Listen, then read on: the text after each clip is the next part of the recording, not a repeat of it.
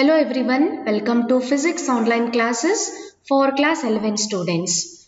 Today we are going to start a new chapter, that is motion in a plane. As we have completed the first three chapters, that is physical world, units and measurements, and motion in a straight line. The first three chapters we already studied, and also we studied the CET questions, CET, JEE as well as NEET multiple choice questions. We have studied about the first three chapters. I hope you all understood the first three chapters. Now we are going to start the fourth chapter, which is very important chapter in your PUC first year, and that is motion in a plane. Today we are going to discuss only the introduction part of this chapter. Now let us start the class. Before going to study about this chapter, first we have to know what are the topics that you are going to study in this chapter. Before that, you can observe this chapter is 12-hour chapter and it carries 11 marks in your board examination. So this is very important topic because it carries 11 marks in your board examination. See here, 11 marks will be distributed as 5 marks question you will get, 3 marks question, plus 2 marks question, plus 1 mark question. 5 plus 3, 8, 8 plus 2, 10, 10 plus 1 is how much? 11. So you will get 5 mark question. Remember that 5 mark question may be theoretical question or that may be numerical problem. Then 3 marks question, 2 mark question and 1 mark question you will get in your annual examination. So totally this chapter carries 11 marks and it is a 12-hour chapter. Then what you are going to study in this chapter?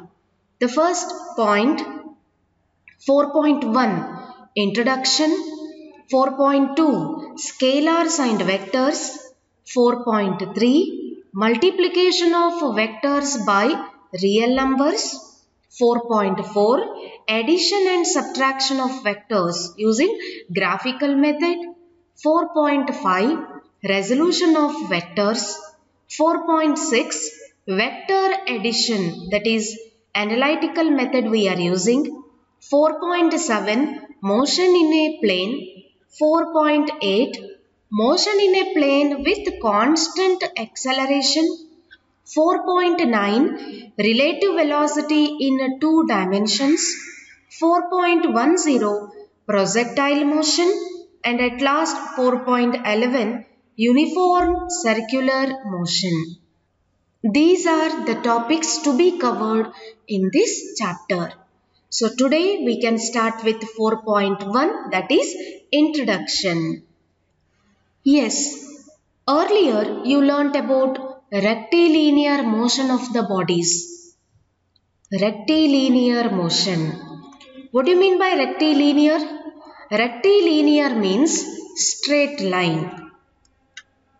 Earlier you learnt about the rectilinear motion of the bodies. In simple terms, rectilinear motion is a motion that occurs in a straight line.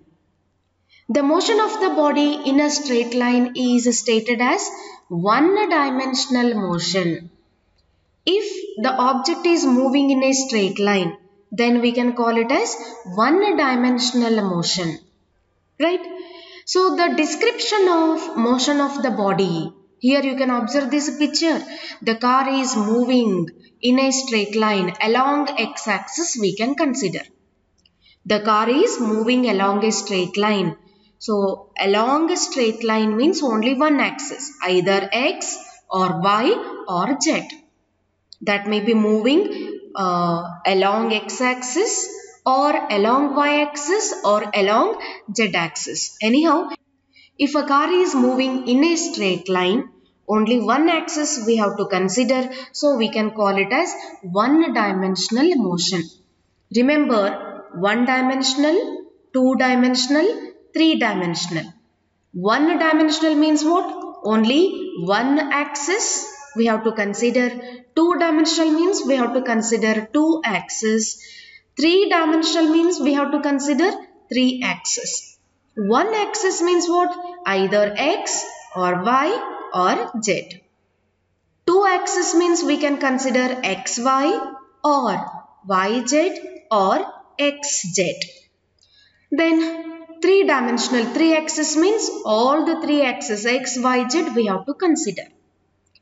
If we consider only one axis, so we can take it as a straight line, rectilinear. If there are two axes, then we can call it as a plane. If there are three axes, then we have to call it as a space. Right? Straight line means only one axis and we can call it as one-dimensional. Plane, two axis, two-dimensional. Space, three axis, three-dimensional. So here, one-dimensional motion. The motion of a body in a straight line is stated as one-dimensional motion. You can observe this picture. The car is moving along x-axis. Right? Now we can say that the car is having one-dimensional motion or the body is moving in a straight line. Description of motion of a body involves its position, displacement, velocity, acceleration and time. So these are the entities or the terms which are related to one-dimensional motion. Position or path length, displacement, speed, velocity, acceleration, time interval. So these terms you have studied in the previous chapter in detail. Right? Yes, what is displacement? The shortest distance between 2 points. You can observe this is the origin O. Here now the car is at point X. O to X, this is what? Shortest distance between two position, 2 points. So we can call it as a displacement.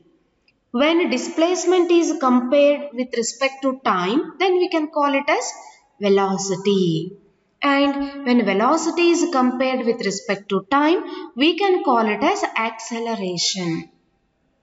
About these terms, you have studied in detail in the previous chapter and also you have studied about equations of motion.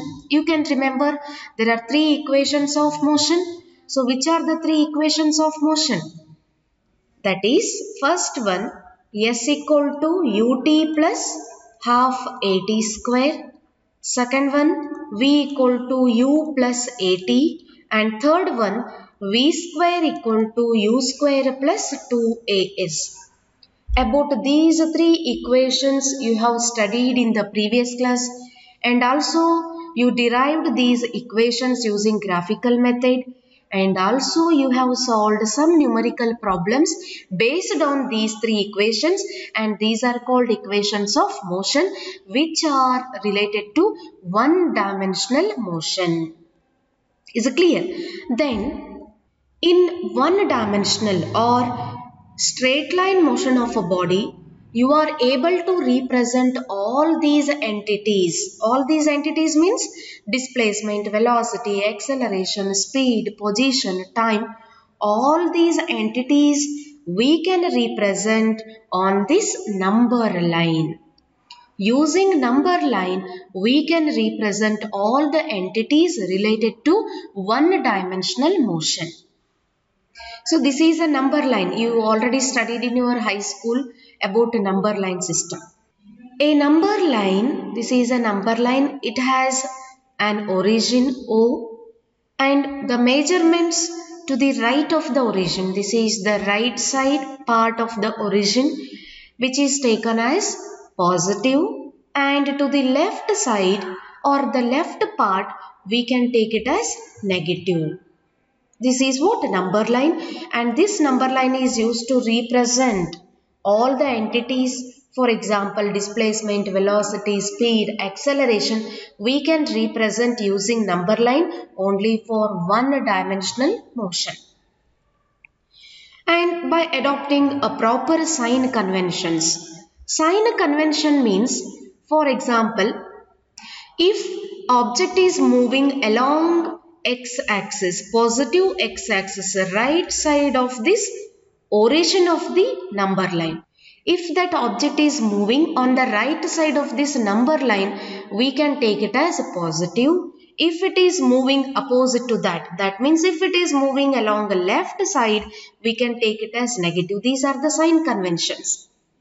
If we are adopting a proper sign convention for all the entities, then we are able to solve the problems analytically. Is it clear? Remember, about motion in a straight line, you have studied in the previous chapter in detail. Remember, whatever the terms related to motion in a straight line or one-dimensional motion, easily we can represent using this number line, and also we have to adopt some sign convention when it is said to be positive and when it is said to be negative. If you adopt the proper sign convention, number line system is used to represent all the entities related to one-dimensional motion.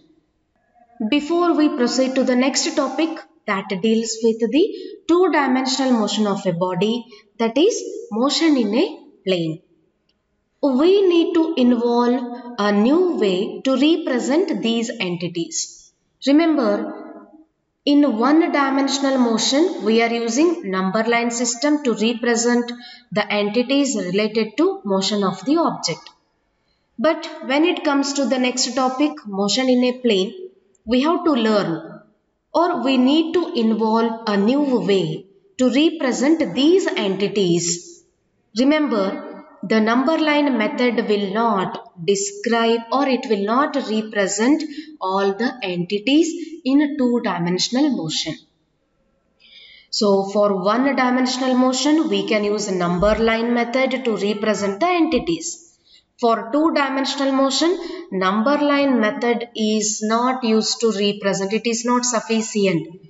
This will not adequately describe or it will not represent these entities. So, to fulfill this need, a new way which is called vector representation. Vector representation is used. Remember, motion in a straight line. There we are using number system. Motion in a plane, number system is not sufficient. So we are using a new method which is called vector representation. So before going to learn about motion in a plane, first we have to learn the basics of scalars and vectors. Is it clear? Yes, two-dimensional motion. Two-dimensional, 2D, two-axis, XY. See here, you can observe this picture. XY axis we can consider or YZ or ZX. Anyhow, if the object is moving in a plane, it is called two-dimensional motion. Two-axis, two-dimensional, which is called plane. Right?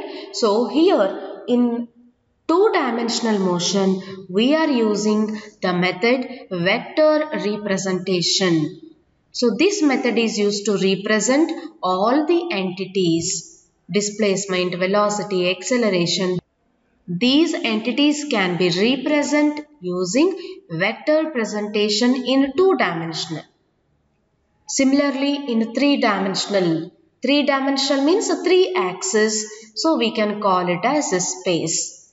For your syllabus, you are going to study only about two axis, two-dimensional. About one axis, one-dimensional, you already studied in the previous chapter. Before going to learn about motion in a plane, we need to learn about some basics of scalars and vectors. This is the brief introduction regarding the chapter motion in a plane. So in the next class, we can study about the basics of scalars and vectors.